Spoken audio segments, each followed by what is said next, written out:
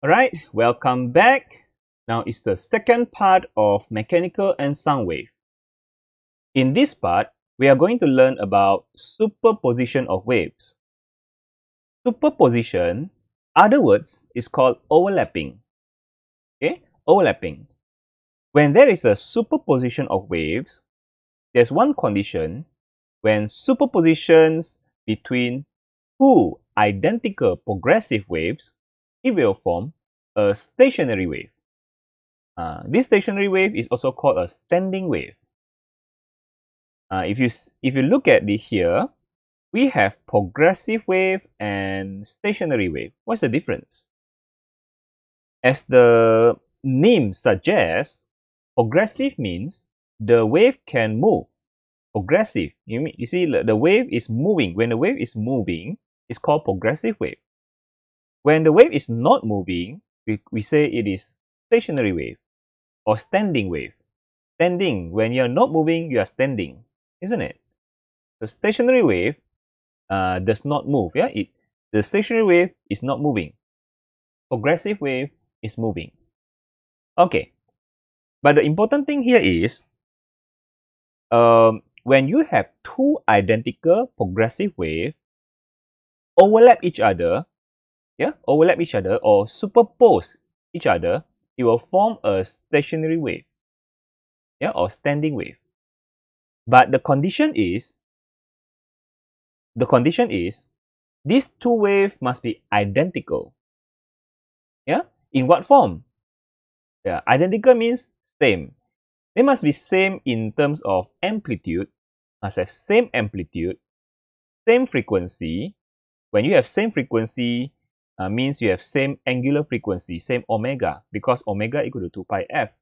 When you have same frequency, it means same omega. And also, they must have the same wavelength.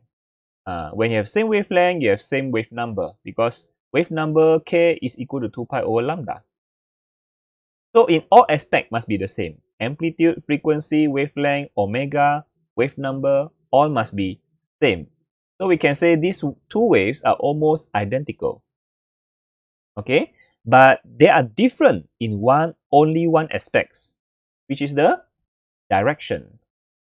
These two waves must be in opposite direction. Okay, they must travel in opposite direction. One wave is moving to the right, one wave is moving to the left. When you have opposite direction, means the equation will be, one will be positive kx, another one will be negative kx. The wave that is moving to the right, the equation will be negative kx. The wave which is moving to the left, it is positive kx. Okay, so what I can say is stationary wave can be formed when there is a overlapping between two identical waves that is traveling in opposite direction. Okay, identical in terms of amplitude, frequency, wavelength, everything. But they must have opposite direction. The only one difference is the direction. One is positive kx, another one is negative kx. So if you look at the formula, since both waves are identical, both progressive waves are identical, so they have the same amplitude. So they have the formula, you see, they have same amplitude, they have same omega. See here, they have same omega. They also have the same wave number, because you see, same. Why is same omega? Because they have same frequency. Why have same wave number? Because they have same lambda. Okay, the only difference is one is negative kx, another one is positive kx. Negative kx means moving to the right. Positive kx means the wave is moving to the left. Maybe it's very hard to imagine what's happening here. So that's why I want to show you a simulation. Here's a simulation. Okay. If you look at here, I try to play here. We have you see a blue wave. There's a blue wave moving to the right. Okay, blue wave moving to the right very slowly. Another wave which is the yellow wave. The yellow wave is moving to the left. So you have two progressive waves. The blue wave moving to the right and the yellow wave moving to the left. And then you see the red one. The red wave is formed when these two waves, the blue wave and the yellow wave, superposition, overlapping each other, and that's why it produced the red wave. Now, I want to produce a stationary wave, standing wave, a wave that is not moving, a wave that is not moving. How to produce it? As I said before, what's the condition? What's the condition? These two waves must be identical in terms of amplitude, frequency, and lambda.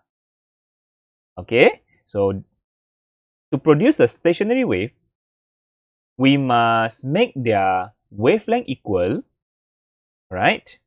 Let me show you. Okay, let me show you. Okay, they must have the same wavelength. Okay, maybe can I make it smaller? Yeah, like this. Yeah. Okay. So if you look at here, the red wave is not yet a stationary wave.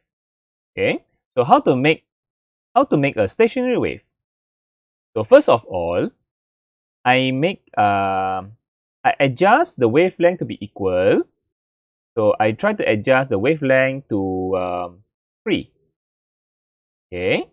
And then I adjust the amplitude to be equal to A12, A22. And then the period, I adjust to 2. Period represent the frequency. Do you see that? Do you see the stationary wave? Do you see the blue one? Do you see the blue wave? Do you see the yellow wave? These two waves, the blue and the yellow, they travel in the opposite direction. They have the same amplitude. You see that? They have the same amplitude and also the same wavelength. Period also the same. Okay? And the red wave is called the stationary wave. Do you see the red wave is not moving? The red wave is always at the same position, not moving. This is called stationary wave. You see that? Okay. That's called stationary wave. Okay, back to our subjects. So stationary wave is happen when there is superposition between two identical progressive waves, but traveling in the opposite direction. So these two waves add up, we got a stationary wave. So now we y1 and y2 plus together, we got a stationary wave equation. We got a stationary wave equation when y1, this equation, plus with the y2, this equation, we get a new equation for the stationary wave. This is the equation for stationary wave. Well, y total equal to 2 amplitude, because each of the individual wave is 1 amplitude. So when you add up, you get 2 amplitude cos kx sine omega t. How to actually add up these two equations? All right, we need to use trigonometry identity. This is the mathematics knowledge. You need to use trigonometry identity. That means you need to still remember sine A plus B. Sine A plus B becomes sine A cos B plus cos A sine B. When you have sine A minus B, you use sine A cos B minus cos A sine B. So you develop from there. You add up. Finally, you will get this equation. The equation for the stationary wave. Y total equal to 2 amplitude cos kx sine omega t. 2a cos kx is actually the amplitude formula. Amplitude formula. We can say that different particles has different amplitude. Different particle X has different amplitude. How to understand? Yeah, how to understand? Let me show you the simulation again. Different particles, or we can say different X has different amplitude. This whole thing, 2a cos kx, is actually the amplitude for different particles. Different particles has different amplitude. You see, let's play this stationary wave. Okay? So you see, okay, maybe I will draw. Okay, you look at here. Here. This particle, if you compare this particle here, you see the particle? It only reached this position. Okay, and compared to this particle, it has amplitude 4. You see that? This particle can only reach to this position, and this particle can reach to this position. So we can say different x. Yeah, different x. Maybe this is x equal to 0.5. This one is x equal to all right. Let me just erase this. Okay. This one. This one x equal to 1. This particle here, this particle x equal to 0.5 can reach this amplitude, but x equal to 1 can only reach this amplitude. Do you see that? And even here, this one has 0 amplitude. This is the place where we call it naught. This is called naught. Okay, and the one which reached the maximum amplitude is called antinode. This one is called the antinode. Like this one at the center here. Here. This one is called antinode. So, different particles has different amplitude. Okay? Now, let us go back to the slides.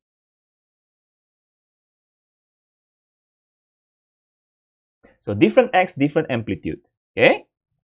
And the antinode can reach 2 amplitude. That's the maximum amplitude for the standing wave.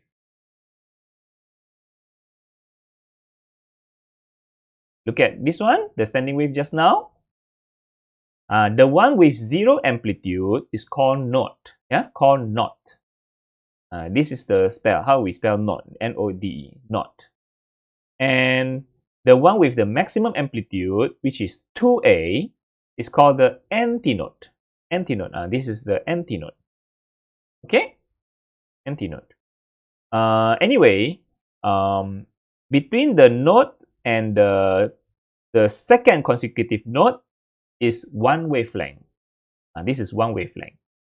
Between node and node, it is half wavelength. Between antinode and antinode, also half wavelength. But between node and antinode, it is 1/4 wavelength. This is very important. Okay? Node and antinode is 1/4. Node and node is half wavelength. Antinode with antinode also half wavelength. Node and the second consecutive node is 1 wavelength. Now, to determine the position of node and antinode, how do we do it? To find the position of node and antinode. Yeah, as this one. You see that? How to get this position of where the node and antinode happens?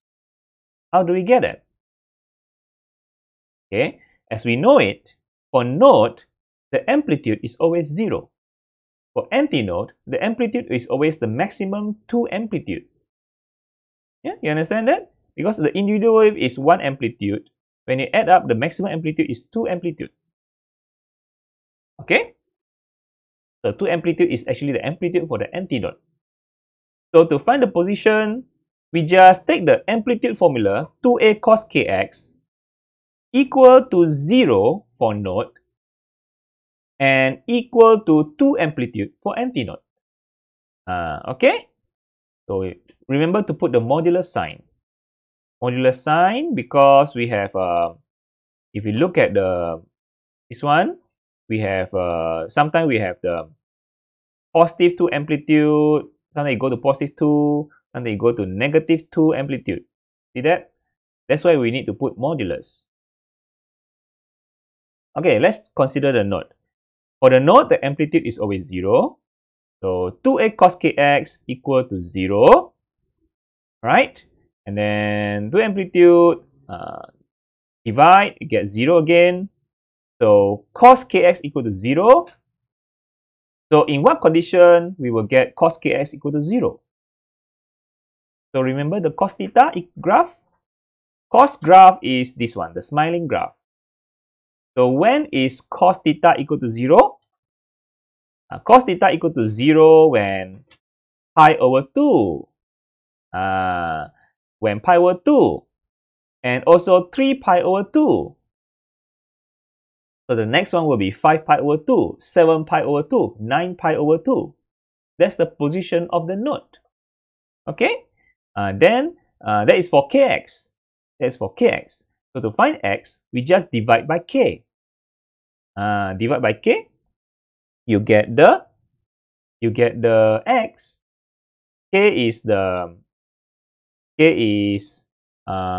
pi over lambda. But first you must know the lambda. Then you can substitute into the k. Then you divide. Then you get the x, the position of the nodes.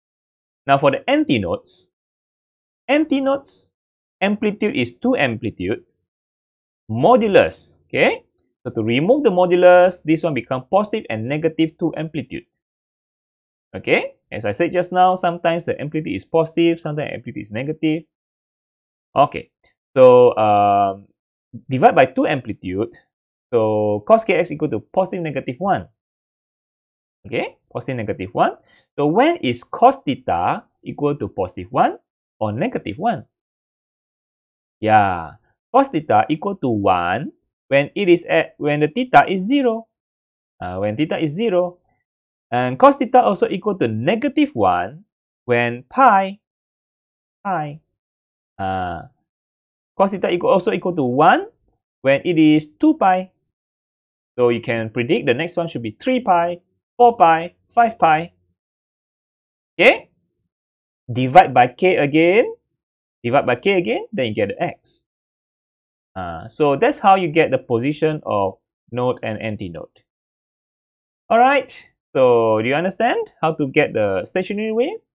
It's the superposition between two identical wave, two identical progressive wave, but opposite direction, traveling in opposite direction, one to the right, one to the left. Okay, and this between node and antinode, between node and node, it is half lambda. Between antinode and antinode is also half lambda. Between node and antinode, it is 1/4 lambda.